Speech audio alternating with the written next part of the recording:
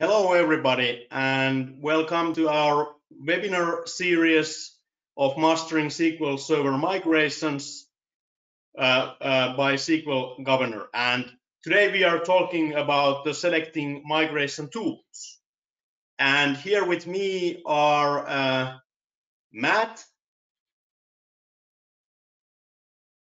Rob, hello, and also soon Gianluca. Unfortunately, he's a bit late, but he's going to be just in a second right there or anywhere. But we will start anyway the webinar now. And so first of all, welcome everybody. And this is the agenda, what we are going to do. So first I will introduce panelists bit more in detail. Then we go to panel discussion for about 40 minutes, Q&A time for any questions, answers there, 10 minutes, and then summary 5 minutes in the end of the webinar. And so Matt, please tell something about yourself with a few words. With a few words, I didn't have a beard when this picture was taken, but you know, thanks to not having gone anywhere in months, now I do. Rob has always had his, but yeah. So yeah, I've been involved in community stuff for several years, and as the years go on, more and more. And I've done a lot of migrations the last 2 or 3 years, and I'm actually prepping another large one right now. So this is always fun to talk about, and I usually learn something that helps me too, which is nice. All righty, thank you, Matt. And then Rob. hi, I'm Rob.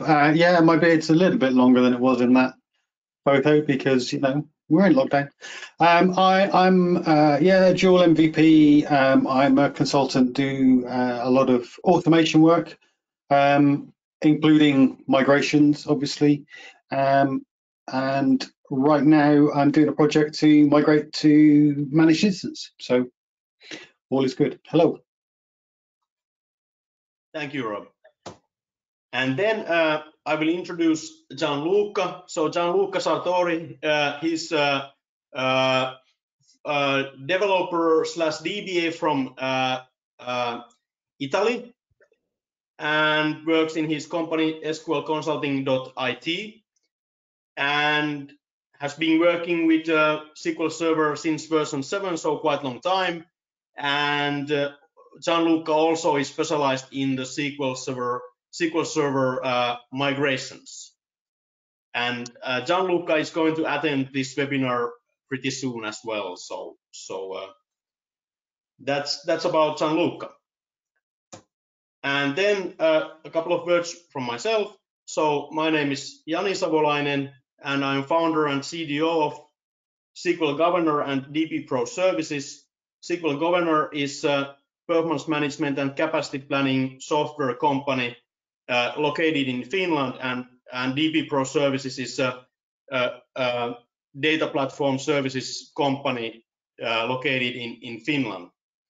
And I'm pretty much jack of all trades, king of none. So I have done everything from a database query optimization to a data science, so everything in between, and a lots of data warehousing, and also especially capacity planning projects, like tens of capacity planning projects what comes to migrations of SQL servers. All right, let's start. So today we are going to discuss on selecting the migration tools. So last time we talked about business impact review, and before that we had the general discussion of pretty much everything. And if you haven't seen those webinars, you can see them, for example, from our website, sqlgovernor.com. So you're able to see them there as well. And we are going to have still a few webinars after this one. So this is today's agenda here. Okay, and what we are going to discuss. So first of all, we are going to cover the things like the budget. That is very essential what comes to selecting different migration tools, and those tools can really affect big time on your budget actually. Higher or lower. Then the scheduling, in which phase each of the steps should be initiated and so forth. And then about on-premises versus cloud or hybrid, anything in between what comes to migration tools and so forth. Then also what are the different migration tools, what comes to discovery, monitoring, capacity planning, and also the migration implementation. And in the end, we discuss a little bit about the integratability of these tools. All right. So the first thing that we are going to discuss here is the budget. So every IT project starts with a certain budget. And it's great if the budget is exactly met, but quite often there is some volatility on that. And what are the factors that affect the budget and so forth? So Matt, would you please tell us everything we should know about the migration project budget on selecting the tools and how they affect the whole thing? Well, I can't promise everything, but I can tell you some things that I've learned. The number one thing is going to seem obvious, but I've seen it happen over and over again. I may or may not have done it in the past, so I feel like it's a good thing to start with. And what you shouldn't imagine here is don't imagine the happy path is what's actually going to happen. Because what I have seen, especially in larger projects where you're trying to shut a data center down or half of one or a few racks or something like that, what happens is you say, okay, we're going to be ready. We're going to go live in the cloud on day X. And after that day, we will have no on-prem costs at all. Everything will magically work. Even if everything does magically work, what my experience has been is, again, especially in larger shops, something gets hung up. Either somebody's like, oh no, we have an end of month process and you can't do that the time you were scheduled. It needs to wait 2 weeks. You'd like to say they're going to tell you that months in advance. They're not, probably. So build in a little slack, and if you do that, it's easier to explain, say, listen, we need to build in costs that we may or may not spend, because let's imagine we're going to be running both places. If you don't build in that slack, then the conversation gets really uncomfortable, because again, especially a larger shop, data center costs are significant. And if you end up saying like, yeah, we're going to be there another month with this app or something like that, that conversation can be difficult sometimes, because it can be a fair amount of money. So that's kind of the most obvious thing. And it sounds like a silly mistake, but it's the easy thing to forget, because in our mind, we're saying like, all right, this is going to be done this day. And you know, after this day, everything's great. Kind of the next mistake that I've seen that's pretty easy to make is, especially if the DBA is or the DBA lead is kind of head of cost management for this and things like that. You know, when they say, you know, data center Y, we want to move it to the cloud, what do we do? And how much will it cost? Well, that person is going to head to the pricing calculator for whatever their cloud of choice is. And they're going to say, I need this many of this server and this many of this service and all that, and it costs X. What is easy to forget is the network infrastructure in the cloud, Azure, Amazon, whatever, that goes around all that, and it's not free. So, you know, I've seen budgets turned over from, again, usually the data team or the data person that includes only the data objects. And depending on, you know, maybe what flavor of cloud database you're running, like if you're running MI, you're probably going to have, you potentially may have a more complicated network infrastructure around it than some other ones. And, you know, cost comes with all of that. So don't forget your network objects when you price out all of your data stuff.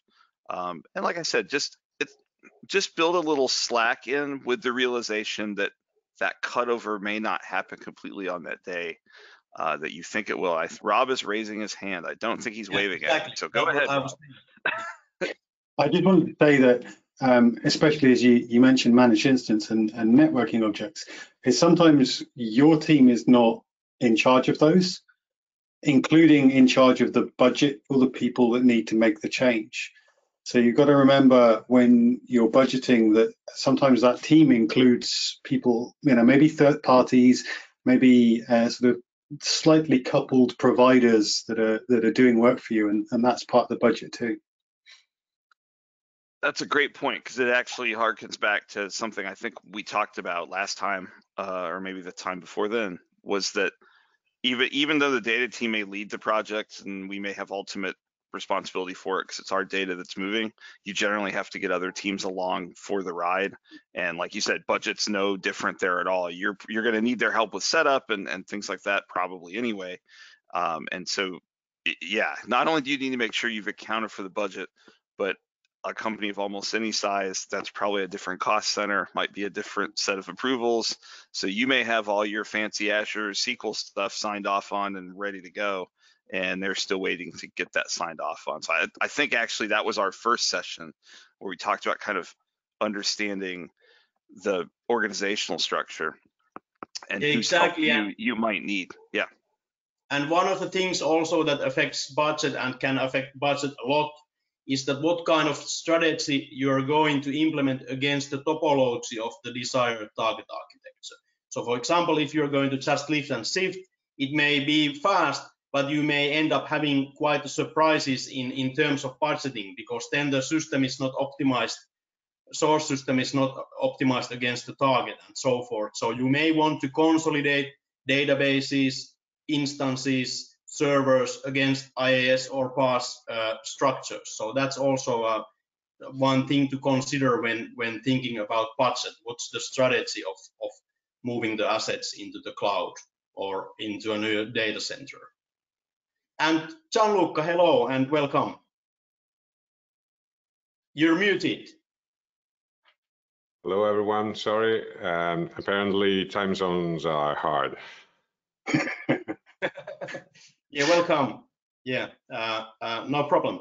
So yeah, that was good discussion about the budgets, and I think we can move forward if you don't have anything else to add here. Okay. Let's move on. So then the scheduling. I will just say a few words about scheduling, and maybe this illustration that we have shown in the these earlier steps is quite good to kind of clarify that. So first of all, when the business impact review starts, and even when the migration tool selection starts in the very beginning of the project, the sooner the better. It's quite important that the discovery is being implemented. And nowadays, modern data discovery tools are able to do it from even in bigger environment, from 1 day to few days to find out, to scan all the devices, servers, and so forth. So that is something that can be done quite fast.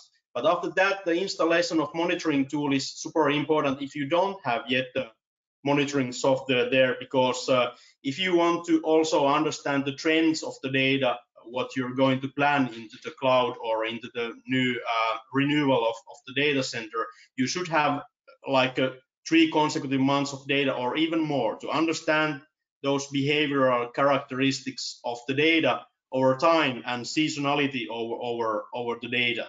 So that's also something that needs to be studied in the very beginning of the project. And the more you have data, the more precise answers you can give on those projects. Of course, another way is if you're using workload type of capacity planning tools, for example, then you can start the for example, the measuring the data in the peak season or so forth. So it's even like a faster process. But that we will discuss later on with Gianluca, definitely. And then what else?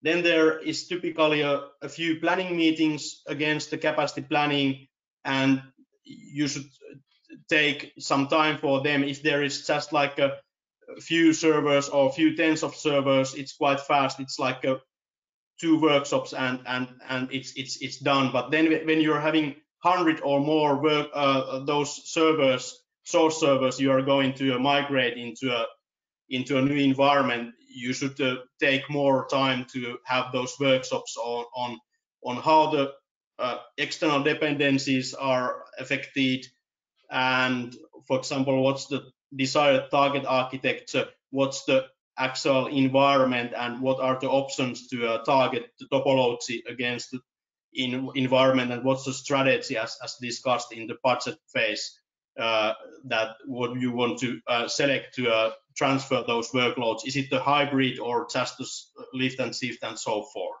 Or is it the consolidation or something else? And then there is capacity planning that typically takes just a few hours if you have a few servers or 10 servers. And if you have like tens of servers, it takes may take even like a couple of days. And then if you have 100 or more servers, it will definitely take several days then to make a proper capacity planning of your system, depending with which tools you are using. But if you are not using any tools, then it will definitely take more than just a few days. For example, for 100 plus servers, it will take like weeks or months. So and then after that, there is this detailed specification and migration implementation. And detailed specification can be started when you know the topology and you know the targets where you're going to go to and so forth. So that's pretty much straightforward. That can happen from few days to even like months if the environment is very big. And then the migration implementation, I think it's better to hear the specialist on this area now. So for example, would you like to say, for example, Rob, something about the typical length of the migration implementation on different scales of the different scale of the environment, how big they are? It's really hard to say, isn't it? Because the size of the environment is going to be a big part of this. It might be always you want to make the time that you're doing this very slow, but if you have a lot of data to move, it's going to take you a lot of time, and then you might need to think about how you're going to ensure that your cutover time is much smaller. And equally, you're never just moving your production databases. You've always got other environments involved as well, and they can quite often be moved during the day. You can get an agreement with the dev teams that they don't do anything for these days, and you can move things through. So you need to think about it, as we keep saying all the way through. There's an idea of a framework that you can use, but each time you're going to make different choices as to where you're going to end up. Yeah. Matt, did you have something to say there? No? Oh, okay. Yeah, exactly. For example, if you have like sometimes when there is a very it's very well planned environment that you know exactly what's the sources and targets, and if you have the ideal environment that you have very fast and relatively small workloads to transfer and so forth, it can be just like happen like this. So I have seen the project where it's done within a few hours of a day or something like that, but sometimes it can take like months to and even more to a kind of if there is very big environment to be able to map all those parts of the source environment to target. So it really depends, and that's hard. That's why I asked you, my dear colleagues, that do you have any understanding what would be like an average on any scale? But that's hard to say, I would say. It varies so much with each project you do, to be honest. Yeah. Okay, so well, you can, yeah. Sorry. Yeah, and it's also, it comes back to, even though we may want to just stay in one place and do our data thing, sometimes we have to understand, the business needs behind whatever we're moving and all that, what the impacts would be. And I know that that's something that we've talked about as well, but that can impact all of that, because the best technical solution may not be the best solution for the business. And yeah, we have to be flexible there as well. Yeah, exactly. So this is the part where you can, it's kind of like, how would I say, the most misty area of the migration. So it can really kind of lengthen the whole project scope and time. So that's good to know. There can be surprises, but that's important that when you're doing the risk analysis in the technical planning meetings, you go through these things and what would be the risks, what would be the kind of the potential problem areas in the migration implementation. So then you have an early idea of the kind of the speed of the migration process. So you are not going to make too optimal estimates on when the project will be ready. Okay, so let's go to next topic, and that will be on-premises versus cloud. And Gianluca, please, would you like to say something about this? Well, I think the main takeaway for this topic is that you have to choose the tools you will use for the migration, keeping in mind what's your source and target environment. So basically, if you are moving from on-prem to a specific cloud provider, you will have to keep in mind that not all the tools that you use on premises will work in the cloud, and you have some restrictions on which tools will work on any of these environments. So that's very important to go and look up what are the tools available from the cloud providers, and which are the limitations regarding the on-prem tools that you probably already know and you use every day in your on-prem environment. And some of those will probably stop working when you are moving to the cloud. And other things to keep in mind is if you have some hybrid environment, you will probably need to lower the bar and use the common ground of tools that work in both environments, or maybe leverage the capabilities or of some of the tools only in the place when they work. And things get even more complicated if you are working with a multi-cloud environment. In those cases, you will have tools for different cloud providers, and some of those will not work in other providers' environments. So it's super important that at this stage you choose whatever does the job, keeping in mind what are the limitations and capabilities in different environments. Yeah, exactly. Rob, Matt, do you have anything to add here? Okay. Not really, no. Very well. Yeah, it's a topic that would be like easily to be worth discussing of 1 hour or so, but it would be maybe even a different topic of a webinar of its own. So let's go to next thing then.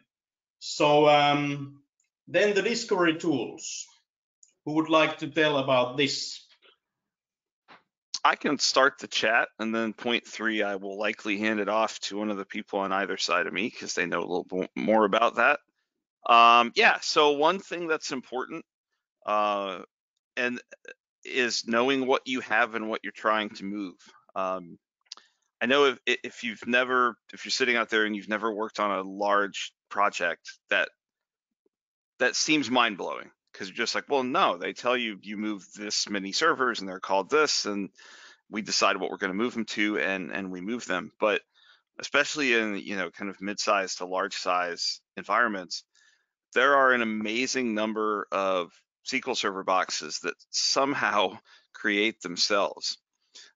We know that doesn't happen, but stuff appears, and then you're like, well, what is this server? Oh yeah, well, we use that to support this one function of this other app.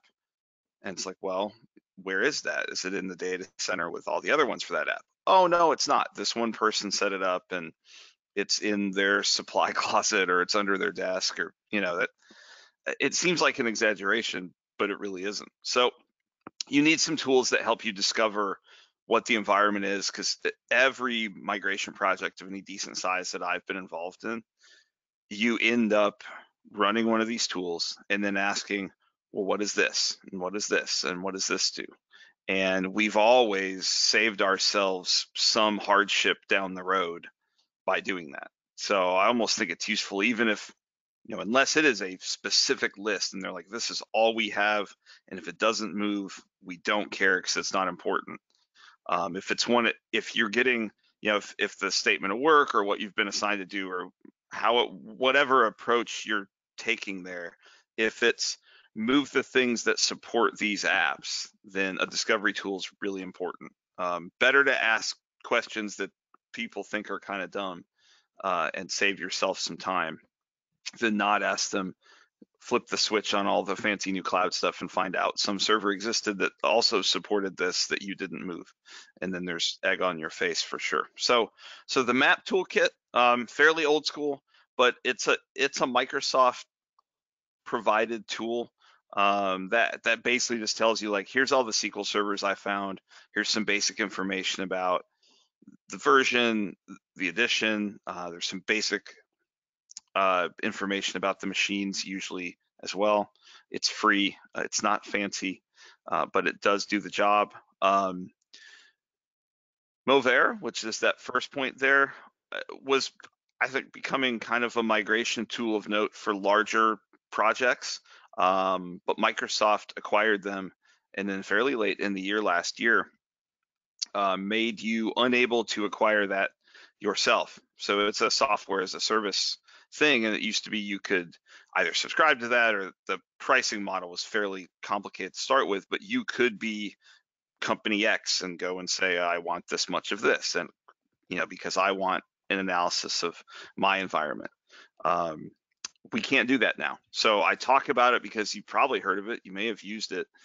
There are still references to it in a lot of places, but it's only available to people via the Microsoft Partner Program now. So if you're partnering with a consultancy and they're a Microsoft partner and you're fairly large scale, you're going to hear them refer to this. You may see this used, but unfortunately, we can no longer buy it ourselves.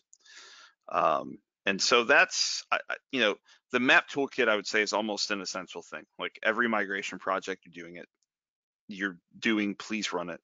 Mover, obviously not accessible to us, but if you're in a larger project, you're probably going to see it.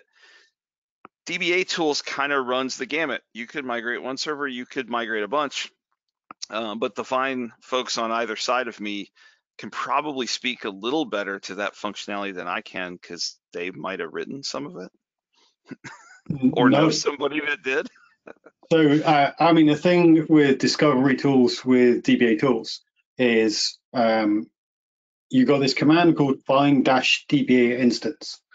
And okay, we've got, there's discovery programs from other vendors, there's the Mappy tool, there's all these other bits and bobs. But realistically, the best people who are good at mapping out what your environment looks like are the people that attack your environment. So you could go and ask the hackers, but they probably wouldn't give you everything easily. But you can go to the good guys, to the penetration testers. And there's a company called NetBite, and Scott Sutherland wrote this code that will go and use all of the different methods of finding your SQL servers all the way around your estate. So SQL servers, so the servers that are hosting your SQL instances, no matter what the version, no matter what the edition, no matter if they're a cluster, no matter if they're in your Active Directory or not in your Active Directory, if they can be communicated with, then it'll do it. Now, of course, this is a penetration tool, so you're going to do a lot of scanning.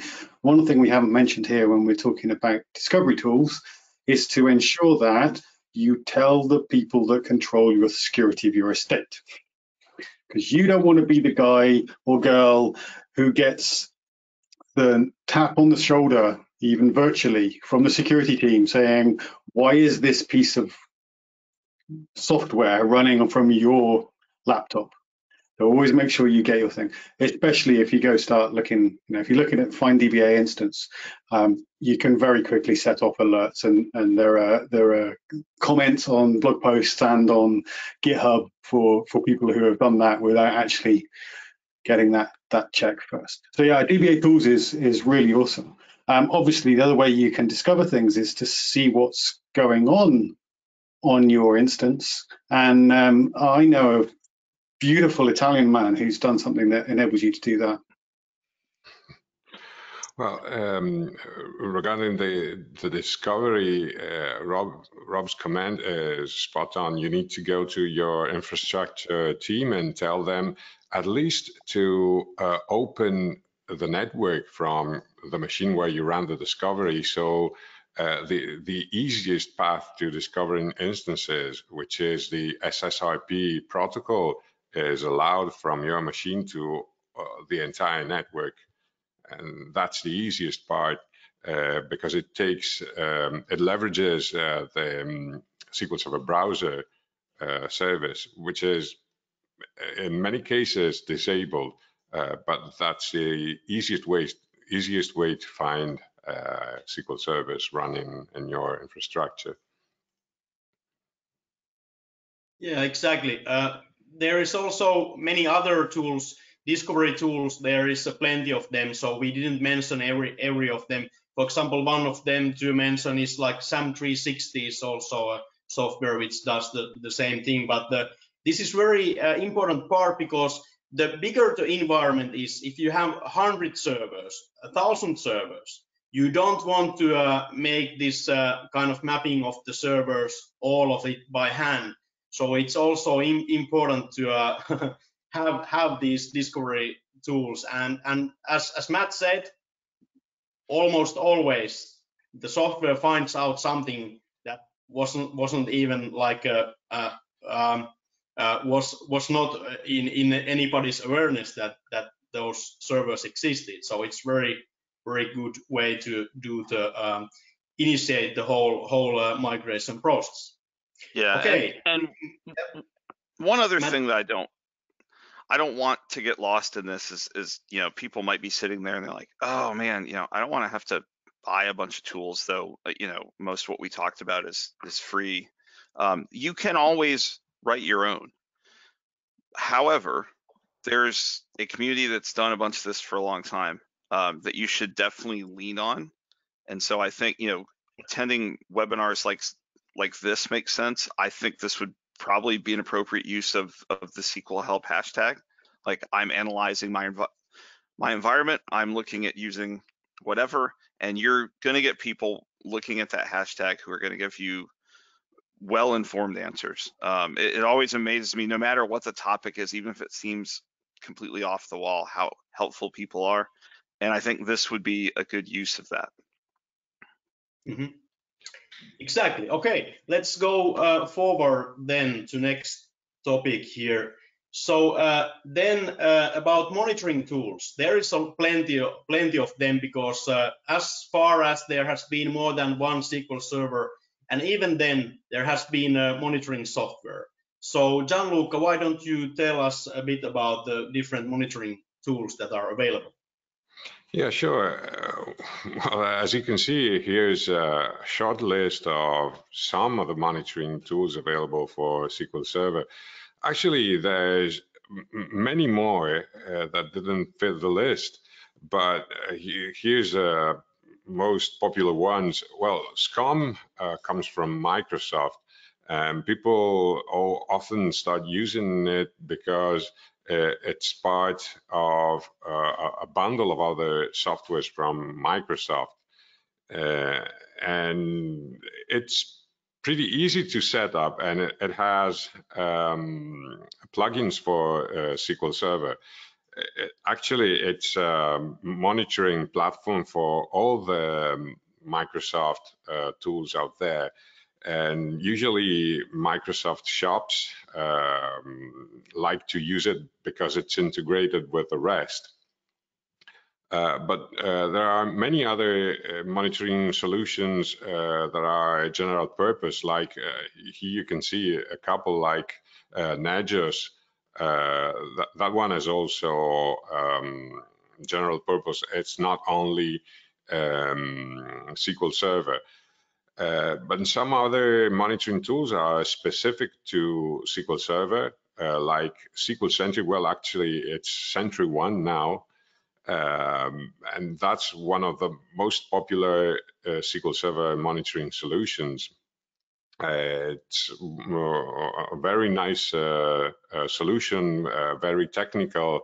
It's probably targeted at DBAs and especially. And others along the lines of Sentry 1 are Redgate. That's also very popular, especially for the web interface, which is kind of missing from other tools here in this list. And the GUI from Redgate is very nicely laid out, very clear. So that's one of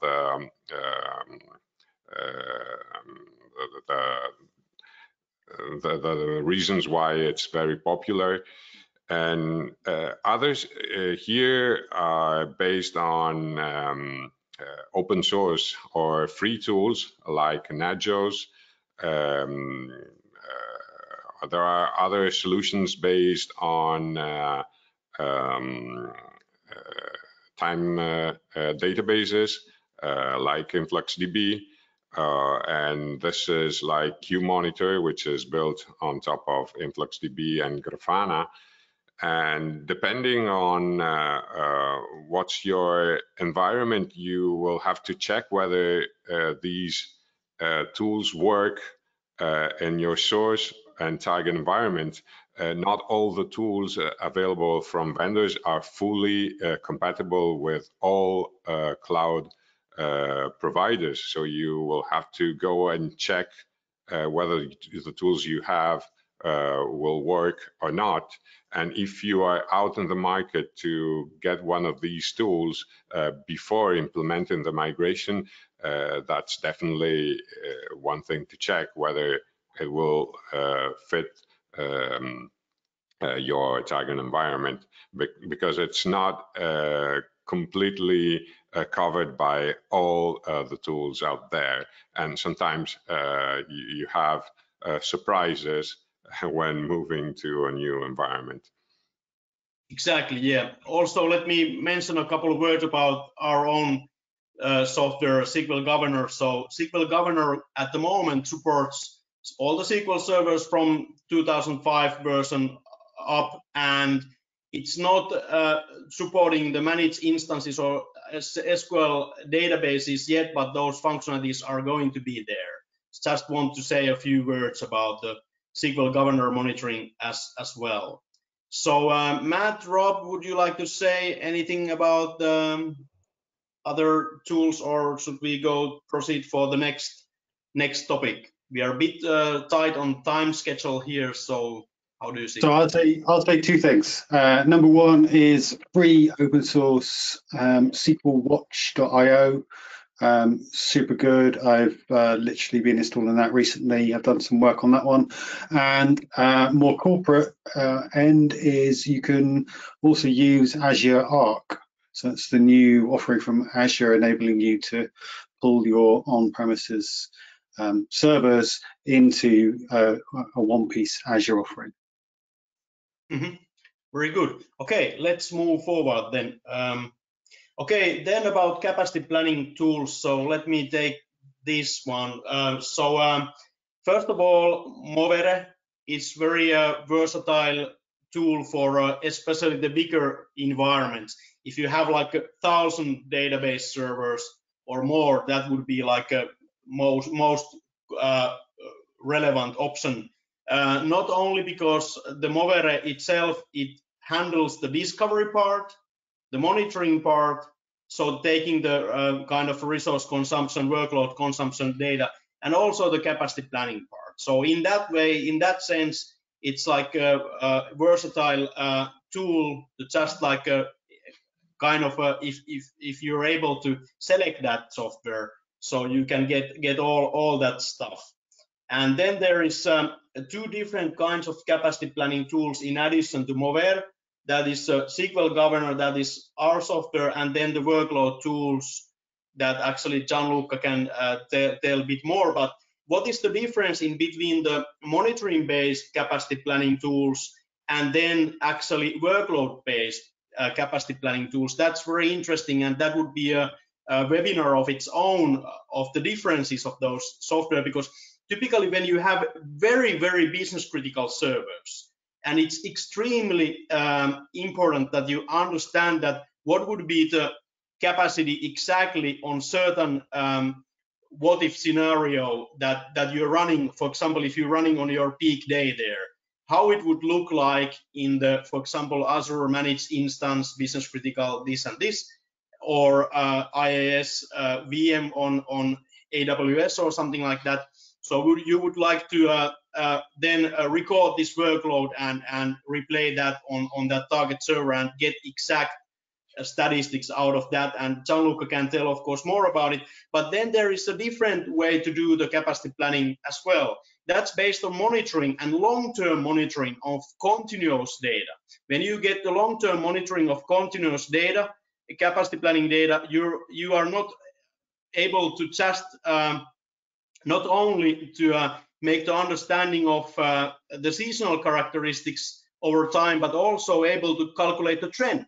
So if you want to understand what's your workload after 1 year, 3 years, 5 years, you get pretty decent, good understanding of this. And this is what SQL Governor is actually doing. So it takes the long-term trends and analyzes the hour series of the workloads aggregated from the smaller time spans there inside within the capacity planning, and is able to do this very specific analysis, and not only doing the capacity planning but also the automated consolidation, whether you have the servers or you have the instances or if you have the databases.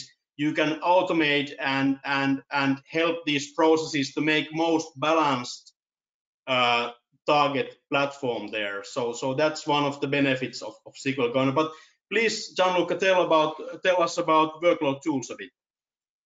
Well, workload tools is a collection of command line tools that you can use to capture, analyze, or replay a workload from a SQL Server instance to another SQL Server instance. And that helps you figure out what would happen if you migrated to a different environment, which is exactly what we are discussing. So you can have your workload tools capturing your workload over an extended period of time, and then have this workload replayed against a target SQL Server, either at a later moment or in real time, and then you can compare what's the performance in the source and target environment. And this can give you an idea of the performance you will be getting in the target environment. And this can help you decide whether it's worth bumping some resources or keeping it the way it is. Because, you know, in the cloud, you just have to move some knobs. And when those knobs move, it's money that goes out of your pocket. Exactly. So maybe to sum it up, what's the difference in between, for example, workloads like SQL Governor and workload tools is like SQL Governor fits better into like if you have tens to hundreds of servers, and workload tools is maybe better to have those most important servers, or like a few servers to a few tens of servers when you're going to do the capacity planning. Am I correct? Yeah, absolutely. Okay, yeah. It's impossible to use workload tools to test hundreds of servers one by one, but it's definitely worth having a spin with workload tools when you have a very problematic instance and you want to know exactly how it will perform in the target environment. Yeah, exactly. Yeah. So basically what you see is what you get there. So that's Yeah. that's of course also the capacity planning, monitoring based capacity planning tools when the algorithms are very well put. So also what I can say from my perspective, we have found out that it's actually very accurate. It's not super accurate like when you do the workload comparison, but it's very accurate. The margin is like 5% or something. So it's really accurate there. So then about the migration implementation tools, and I think Rob, you are the one to tell about this. Yeah, so if we're migrating, then DBA Tools is a fantastic tool set to use. If you're looking at migrating many instances, or you're looking at migrating one large instance, you can do it with DBA Tools. You'll want to write your code in different ways. DBA Tools, one of the selling points is you can migrate an instance with just a single line of code. It's great for demos. I love doing it because it just makes people's heads explode that you can do all of this. But when it comes to real life, you know, you're going to want to separate these things out and do it that way. Azure have a data migration service which enable you to migrate your databases from your on-premises into the Azure data platform. Very much within the portal, there is some automation around there, but it's a very nice, useful. AWS I haven't used, but Management Studio, of course. You can back up and restore databases from Management Studio. You can create backpacks, data tier applications, and then upload them into Azure for Azure SQL Database. You're probably going to want to do that if you've got something you really need to handhold that's just a one-off. Probably the other three are going to be the ones you're going to use most of all. And Yeah. Matt, have you used AWS? Very lightly. The experience is pretty similar to Azure. I feel like both companies are putting a lot of time and effort there because the previous migration tooling experience is not optimal, but it's certainly getting better. And yeah, Management Studio, it's a demo that I show in a session that I give, and you're right, you can't scale it. But you can actually, if you have an Azure SQL database set up, you can right-click on a database, and it's not exactly migrate to Azure, but it basically says that. And it's a wizard, and you walk through it, and it works, and it's fun to demo because honestly, when I was putting the session together is when I learned about it. Everything you just said, I knew about, but I didn't know there was a wizard for it. But the later versions have it, and I kind of joke in there, like if you're in a pinch and your boss is like, you're going to get your bonus this quarter if you migrate a database to Azure. Go to Management Studio, right click on it, do that, and then money rolls in, right? But yeah, you can't scale that. It's better for demos and one-offs than anything else. You probably don't want to do that with a 1 terabyte database. No. Yeah, I suspect it has scale issues that way too. You're exactly right. So the issue is actually with the backpack. So a backpack starts to behave interestingly above about 200 gigabytes. But that also just reminded me that Jess Schultz created a way to automate many of those things. She has a Docker container, which and all the code to put it up into Azure, which will take a backup or an MDF file that gets dropped into a file share, spin up a container, load the database, create a backpack, and then drop that off into somewhere else. So there is some automation coming through in those fields. I love that project. It's absolutely mwah. Okay, very good discussion here. And then integratability of tools. Let me say just a couple of words of this. As said, Movere is one of the tools that is like a Swiss knife in a way that it has the discovery, it has the monitoring, it has the capacity planning itself. But also some other tools are also having like, for example, integratability from discovery part to monitoring, from monitoring to capacity planning and so forth. So for example, I must say here, as Gianluca referred here, for example, the SQL Sentry, Sentry1 SQL Sentry monitoring software. That is very good monitoring software. Actually, SQL Governor has implemented an API to SQL Sentry. So you're able, if you're using the SQL Sentry and you have it already in your environment, if you have months of data there or even years of data or so forth, so you just apply the SQL Governor there, and it sucks out the data from the Sentry1 SQL Sentry repository, and then you're able to do the capacity planning immediately without any kind of delays to this capacity planning. So this is one of the examples that there exists this kind of integrations in between the software as well. So does anybody else want to add on something on integratability before we have a time to a few minutes for the questions? Okay, very good. So now please, if you have any questions, feel free to ask. We have like 6 minutes of time here still to answer your questions.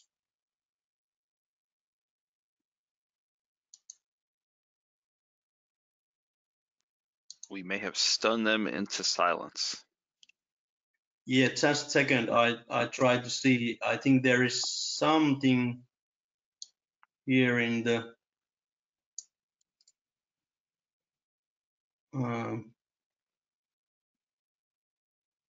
questions.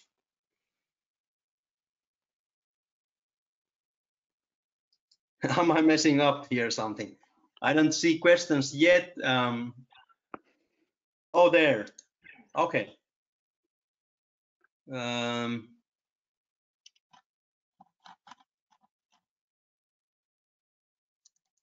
I can see the pane, but it's empty.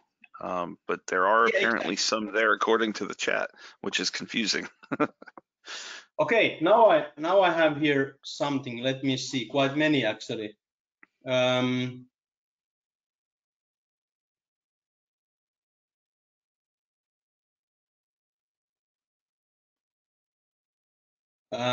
Okay. Let me see. There is one question about the Azure Synapse Analytics and better cybersecurity and machine learning. An opinion on the server time cost on VM machine. Does anybody have on that area any knowledge? What comes to Synapse Analytics? Quite new things, so. Yeah, it sounds like it's specific to a VM as well. So yeah, I'm not entirely sure what's being asked there, if I'm being honest. Then send an email in to Matt, and if he can help, I'm sure he'll be able to. Yeah, we find out. Yeah. So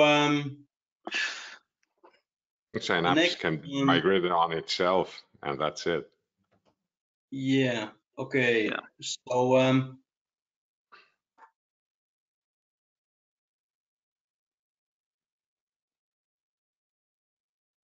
okay.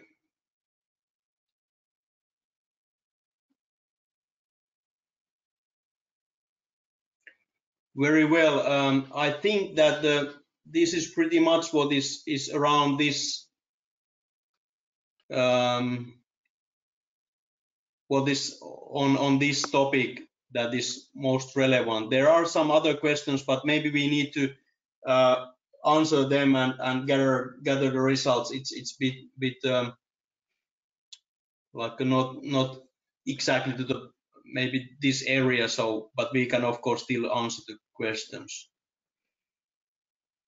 Yeah, if we can, and I'm sure there's a way to do this. Just pull all those out and put them in an email. We can sort them out from there. Yeah, exactly. Yeah, very good. But yeah, I think that you were saying something. No, I was just gonna say send all the Synapse ones to Rob.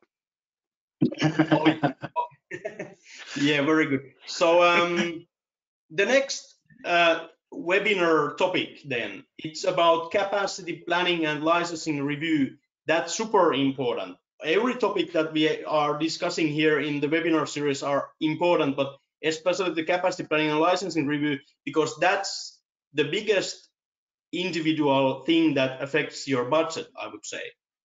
So we are going to have that later on, most likely in February.